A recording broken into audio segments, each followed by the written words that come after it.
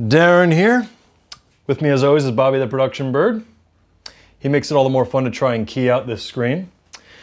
And we're going to take a look at the Blackmagic 4K production camera. Never have liquids by your camera, by the way. It's not a good idea. So this is a very interesting camera in that its price point is $3,000 and it shoots 4K and then it records to a high quality format. So let's go right into the raw specs of it. It has a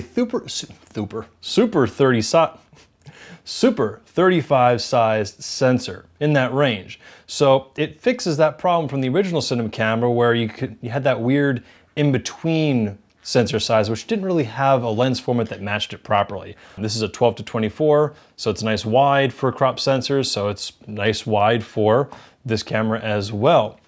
Now the sensor is a global shutter, which is great because you're not going to get that jello skewing garbage you get with a rolling shutter. This exposes each frame all at once, whereas rolling shutter exposes top to bottom. This solves that. So the other nice thing about the sensor is that it is darn sharp. I shot a bunch of landscapes in New York and all those little windows in the background had a lot of detail to them. I don't have a 4K test chart to try it on, but I can say it probably is resolving all of that detail. And it also is very good at handling those fine details. It is not exhibiting much of any moire or aliasing. And that's really good because the previous generation of their cameras did. This sensor, really good improvement on that. I tried it against even my toughest of subjects, including Bobby's feathers here, and it's really well controlled. So great. Now you get a bunch of connections here. Can you be quiet? Thank you. Good bird. Let's go over the connections. You get USB, which is mostly just for firmware updates, I believe. You get a voltage range of 12 to 30, although on the website it says 11 to 30. So you get a DC jack. You get Thunderbolt, which is limited to things like ultrascopes. You get an SDI out. You get two audio connections, which are 1/4 inch, which we'll get into. Headphone jack and an LENC remote jack, which should control focus and a few other things. And then you get monitoring. You get this 5-inch screen. It is a lower resolution, but it is pretty crisp and clear for what it is. It is a 5-inch screen that is 800 by 480 in resolution, which it's not really sufficient for everyday production use, but you know what? I have run around and yeah, you could, but Blackmagic has been pretty clear despite their standard advertising that, you know, this is mainly just for utility purposes and you should use the SDI output to get yourself a monitor or a EVF or whatnot for proper monitoring. But we'll stay on the monitoring for a minute there. You do get some interesting tools. You get focus peaking, which is actually, I really like how it's implemented in this. It's a green only, you don't have any settings on it, but the way they have it set up, I think is really useful. It's really good at handling, well, a lot of times focus peaking can be fooled by high contrast situations, but this one at least is really good at really highlighting what is probably in focus. I've been double checking my polls and been almost spot on just relying on the focus peaking, which is great. Another feature you get to help you judge focus is a 2x zoom in, which is great, but two issues I really don't like about it. One, you can't move it around. So say you're recording, you want to double check your focus, you can only really check the center portion because otherwise you'd have to move the camera. The other thing is that to activate the 2x zoom, you have to double tap. The screen is apparently not as refined as today's cell phones in that it doesn't always register the taps properly. I've double tapped a lot and sometimes it's ignored me completely, and sometimes it brings up the single tap metadata menu. This cage, by the way, is something I picked up just for $115, which is a darn good bargain off of Amazon. You can check the links for it.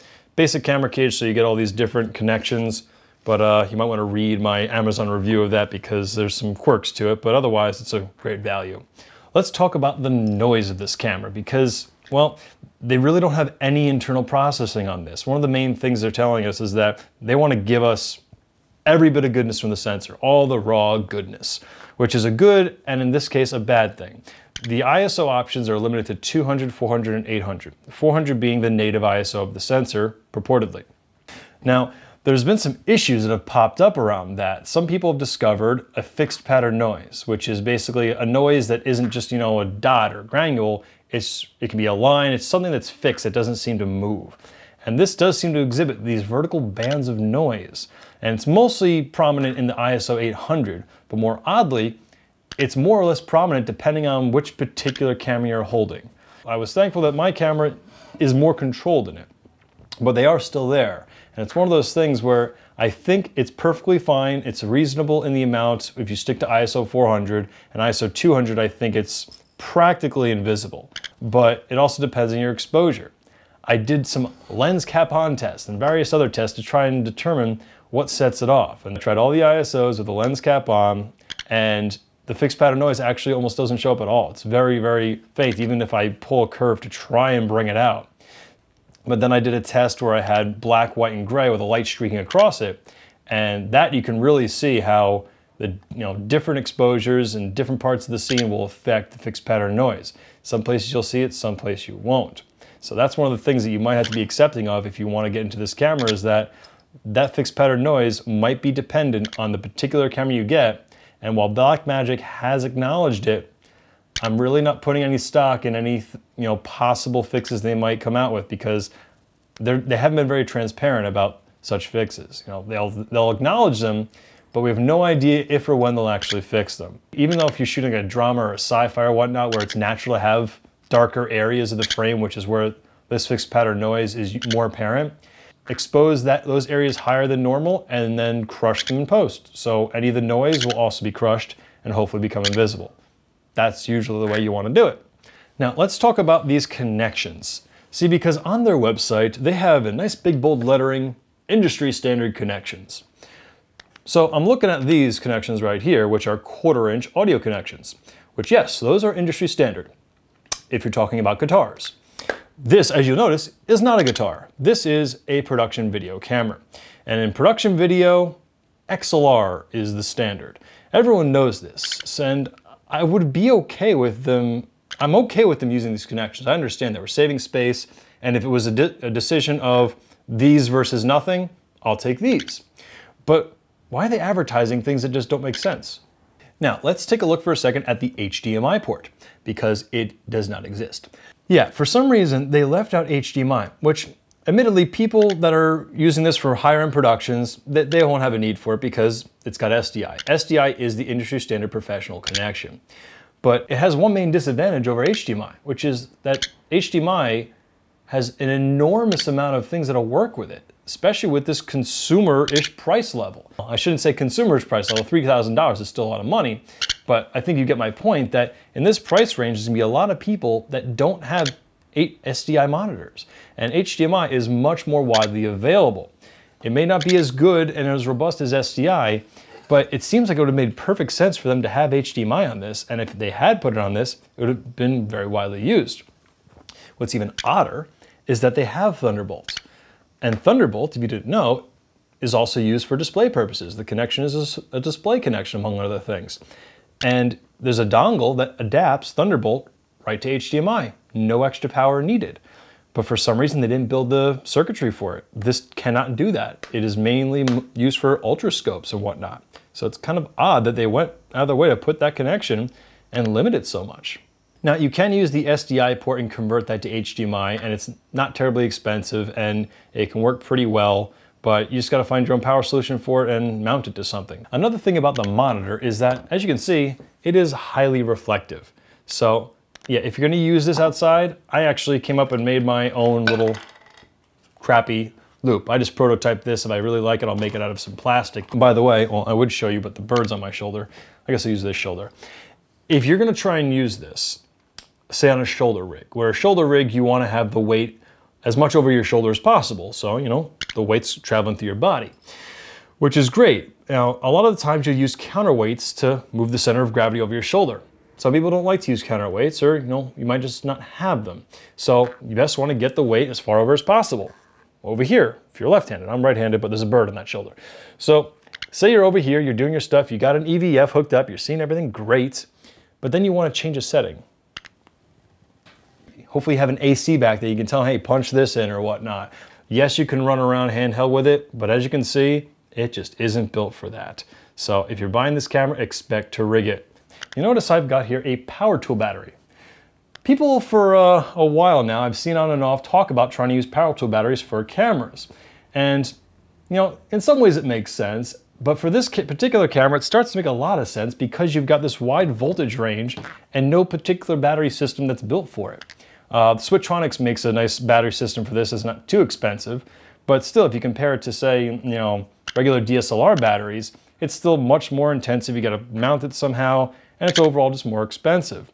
So when looking at battery systems, I decided, you know what, I really like to DIY, so let me tinker around with these things. So I'm looking at a bunch of the 12-volt systems, which are pretty small from a lot of different manufacturers, and I'll post if I come up with anything interesting. You might think, well, is it dangerous to use in my camera? But it really isn't. It's DC power. DC power is pretty basic. So as long as the voltage is right, which you get a wide range on this, and as long as, hey, can you get away from the microphone? Hey, don't bite the microphone. Thanks very much. So as long as you've got the right voltage, which this accepts a wide range, and as long as it's got enough amperage behind it, enough capacity to give it what it needs, DC power should work just fine. I would stay away from those eBay batteries though that are used for CCTVs. I've actually, you know what? Oops, sorry bird. Okay, we're back. We got the bird. We're gonna put them on this shoulder now. So these are the batteries I'm talking about. I have these around for, you know, other types of accessories and just as a general backup. And I mean, they do work, but you know, they really just, they're not nearly as reliable, and I wouldn't trust that they're gonna reliably power your battery. If you really want reliable power, you're gonna have to stick to the professional variations. Excuse me. Like Anton Bauer, the Sony V1s, and anything else that's made by a reputable battery maker. One thing they did do though, which is nice, is they gave us that built-in battery. It doesn't last very long at all, but you know what? I've actually been running around without a battery system, and the one nice thing is that this thing turns on pretty quick. Let's say 1 Mississippi, 2 Mississippi, 3 Mississippi, ready to roll. Turn it off, 1 Mississippi, 2 Mississippi, off. That's really actually quite impressive. So, you know, I would just turn it on, turn it off, but some of your settings like iris, if you're using a electronically controlled lens, will they'll change. So it's not quite nice in that you'll have to double check all your settings just to be sure nothing has changed. So where are we at with this camera? Basically, we know that they're not a camera company. As long as you can be okay with that and understand that you can't expect the same things from them as you can from bigger manufacturers, it's kind of a good thing and a bad thing. In a good way, they're giving us as much as they can out of this camera. It's pretty obvious a lot of the cameras you buy these days from big manufacturers are crippled. You just know that the hardware in there is capable of more. This is the one instance where a camera company, they're trying to give you every bit that they can out of the hardware that they've got in there.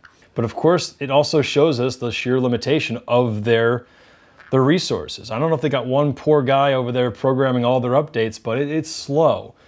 There's no audio meters. I'm pretty sure that even the other cameras still don't have audio meters, which is odd. You can't even do simple things like format an SSD in the camera. You got to do that on the computer. You can't even delete a shot in camera. You got to do that on the computer. You know, so limited resources, absolutely. My advice, if you're going to go into any sort of Blackmagic camera system, buy it for what it is. Don't expect any updates. If they come, great. And the funny thing is, I mean, this thing didn't even ship with RAW. You know, they're really pushing that whole RAW aspect, but this, it only ships with ProRes. Now, to be fair, ProRes is awesome. It's great. It's beautiful. RAW, yeah, it's better, but keep in mind, the ProRes that's in this is 880 megabits. You're talking about 5 gigabytes a minute. So I really wouldn't suggest this for documentary films. The amount of data that's going to pile up on you is enormous. And we're not even yet talking about RAW. We don't yet know exactly what the raw data is going to be like, but ow.